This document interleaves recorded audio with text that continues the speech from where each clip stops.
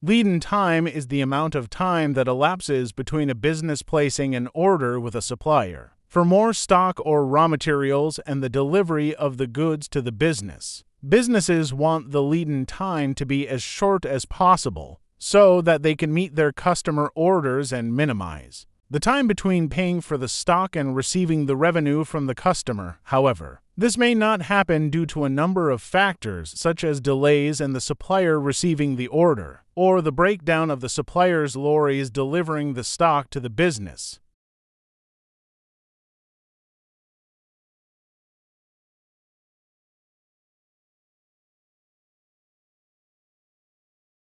A new process for 3D printing things could pave the way for lighter, faster aircraft that potentially fly further on the same amount of fuel. Today's airplanes are held together with thousands of metal rivets and fasteners. That's because the lightweight but strong aluminum alloys used for their frames are considered unwieldable. Try to weld them and you get a phenomenon called hot cracking, in which the finished alloy weakens and fractures as it cools. This and other adverse welding effects also stand in the way of 3D printing high-strength aluminum alloy parts. When researchers have tried, the resulting laser-fused mass flakes away at the welding area like a stale biscuit.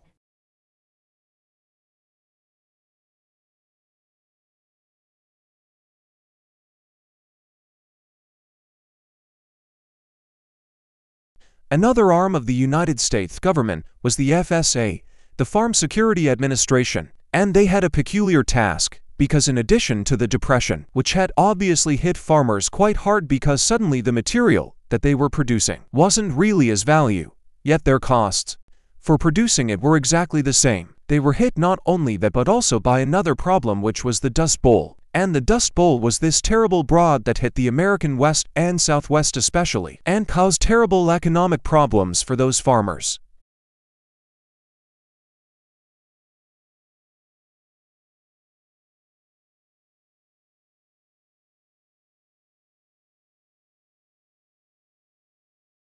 Paintings, both called sunflowers, are generally accepted as the finest of several depictions of the thick-stemmed, nodding blooms that Van Gogh made in 1888 and 1889 during his time in Arles. The first is now in the collection of the National Gallery in London, and the second is in the Van Gogh Museum in Amsterdam. Van Gogh referred to this work as a repetition of the London painting, but art historians and curators have long been curious to know how different this repetition is from the first. Should it be considered a copy, an independent artwork, or something in between? An extensive research project conducted over the past 3 years by conservation experts at both the National Gallery and the Van Gogh Museum has concluded that the second painting was not intended as an exact copy of the original example, said Ella Hendricks, a professor of conservation and restoration at the University of Amsterdam, who was the lead researcher on the project.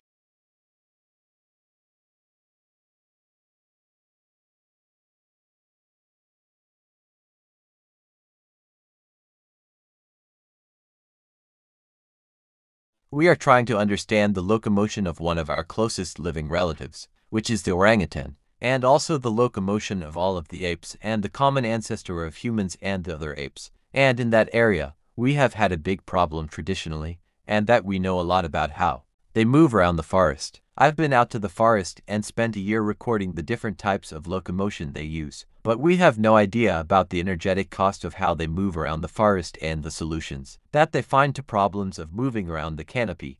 And what we're doing here is using the park or athletes as an analogy for a large-bodied ape moving around a complex environment and getting them to move around in the course that we've made that they've never seen before. And we're going to record their energetic expenditure while they're doing it.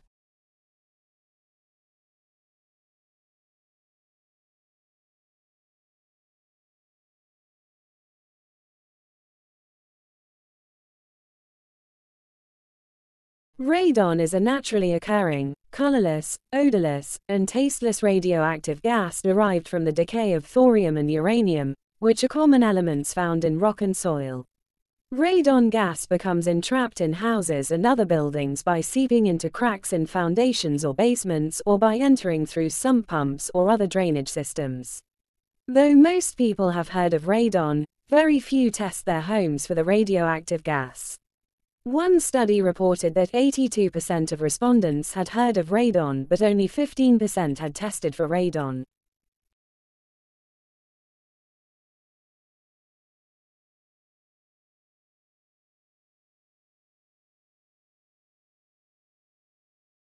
The Czech Republic currently is undergoing transformation from the centralized regime of a communist dictatorship towards a modern democratic state. Fonda et al. Recognizes three main events in the last half-century that had profound consequences for the country and its land use. First, the communist coup d'état and the following collectivization of land in the 1950s that introduced large-scale collective farming.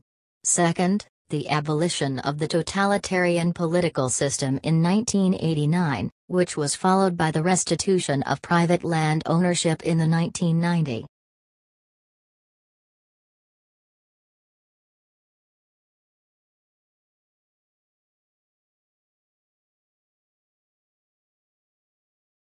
The thing that makes it difficult is because even if life had evolved on Mars, the chances of being preserved are very small. If we use Earth as a reference and our planet is teeming with life, yet it rarely preserves evidence of life of the fossil record. And the focus now is on exploring for habitable environments. If you're looking for water, a source of energy, either solar energy or thermal energy or chemical energy, and then organic carbon, assuming life as we know it on Earth based on carbon. So those are sort of the three things that we're looking for in the course of our mission.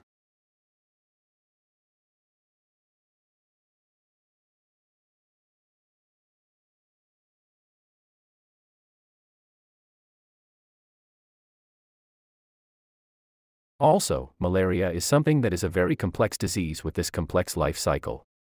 That means that if you're going to eliminate it, you have to be able to target key parasites in humans. You have to be able to target parasites in the mosquitoes, that mosquito population. And so that requires a lot of resources.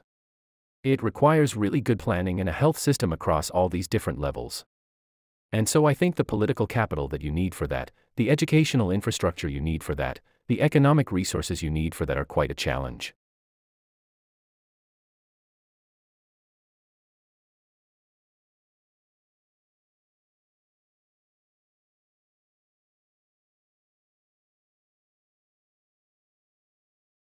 Dave Hackenberg, a beekeeper since 1962, can usually tell what killed his bees just by looking at them. If they're lying on the ground in front of a hive, it's probably pesticides, he says. If the bees are deformed and wingless, it's probably vampire mites. But last fall, Hackenberg saw something he had never seen before. Thousands of his bee Coloradonese simply disappeared. He was in Florida at the time, pulling the lids off some of his commercial hives. To his horror, they were all empty.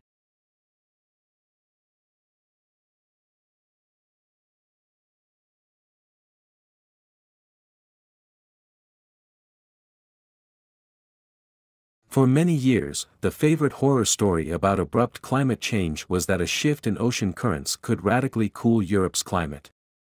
These currents, called the overturning circulation, bring warm water and warm temperatures north from the equator to Europe. Susan Lozier, an oceanographer at Duke University, says scientists have long worried that this ocean circulation could be disrupted.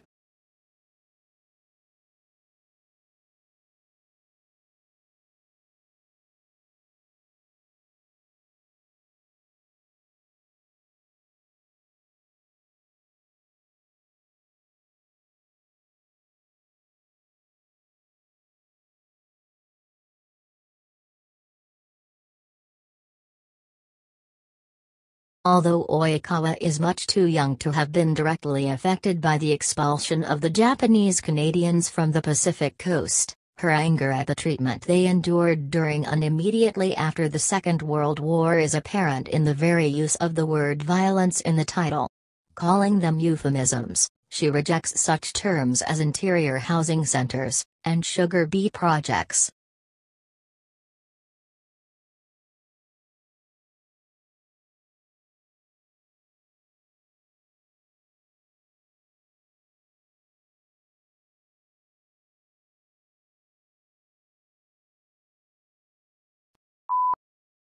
Green chemistry is a concept designed to develop technologies which allow chemistry to be practiced with minimal damage to the environment or in an environmentally compatible way, and it's meant to cover both chemical processes and chemical products.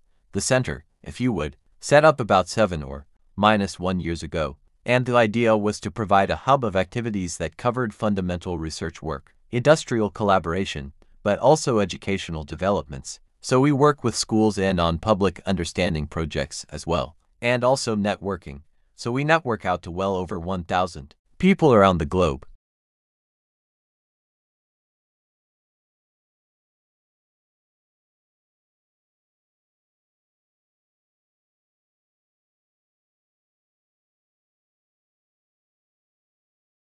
I'm going to argue that the tremendous increases in productivity that we associate with the Industrial Revolution originate not so much from changes in science or technology or new inventions, where England was far from unique, as from changes in attitudes towards morality, towards what constituted the good, attitudes towards property, which became in England individuals long before it did on the continent, attitudes toward the proper role of government, and together, these attitudes constitute much of what the Luddites were protesting against.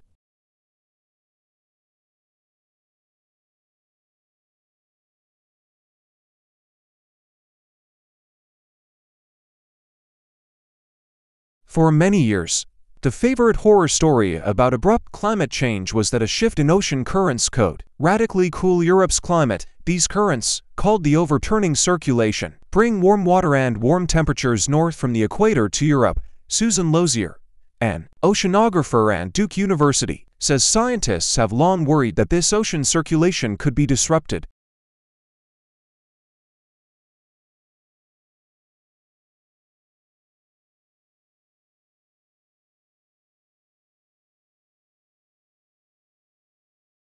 There are some 250 million cars in America. 250 million cars in the country with just over 300 million people, and most of those vehicles, of course, are gas-powered. This poses a huge challenge given the limited supplies of oil and the growing urgency of the global warming crisis. But there is good news according to our guests today, and that is we have the know-how and the technology to build sleek, fast automobiles that don't use gasoline. These vehicles of tomorrow are powered by hydrogen, electricity, biofuels, and digital technology, and they already exist. So what's stopping us from putting them on the roads? Our guests today will help answer that.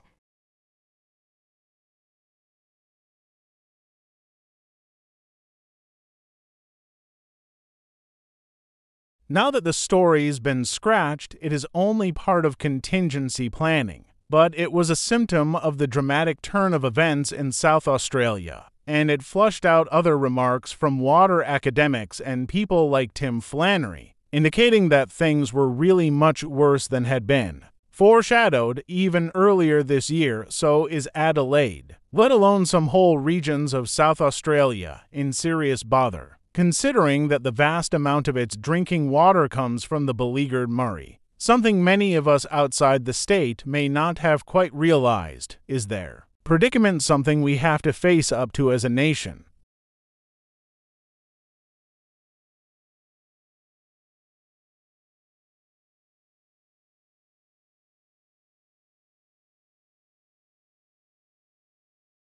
Lancashire, where he lived and worked for more than 40 years, Salford and its vicinity. Lowry is famous for painting scenes of life in the industrial districts of northwest England. In the mid-20th century, he developed a distinctive style of painting and is best known for his city landscapes, peopled with human figures. Often referred to as matchstick men, he painted mysterious, unpopulated landscapes, brooding portraits, and the unpublished marionette works, which were only found after his death.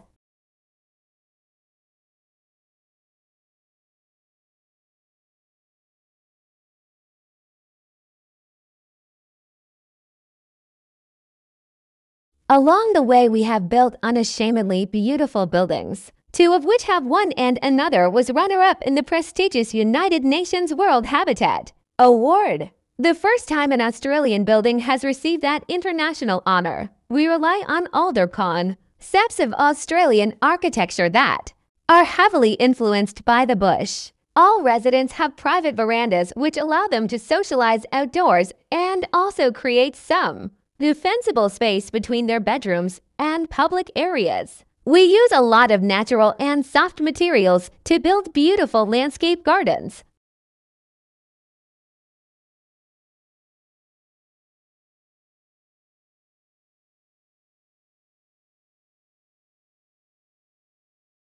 Rebuilding carbon-rich agricultural soils is the only real productive permanent solution to taking excess carbon dioxide from the atmosphere. She's frustrated that scientists and politicians don't see the same opportunities she sees. This year, Australia will emit just over 600 million tons of carbon. We can sequester 685 million tons of carbon by increasing soil carbon by 0.5% on only 2% of the farms.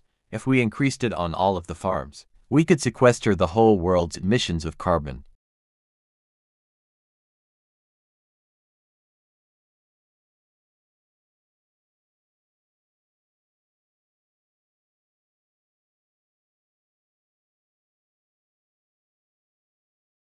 In animals, a movement is coordinated by a cluster of neurons in the spinal cord called the central contract patterns generator, CPG.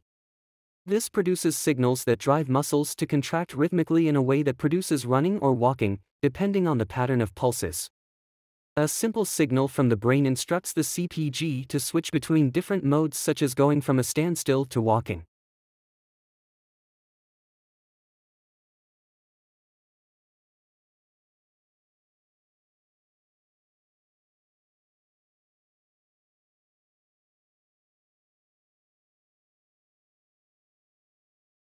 These Dogs aren't just man's best friend. Previous studies have shown that kids with dogs are less likely to develop asthma. Now a new study may show how if results from mice apply to us. The work was presented at a meeting of the American Society for Microbiology. The study tests what's called the hygiene hypothesis. The idea is that extreme cleanliness may actually promote disease later on. Researchers collected dust from homes that had a dog. They fed that house dust to mice. They then infected the mice with a common childhood infection called respiratory syncytial virus, or RSV.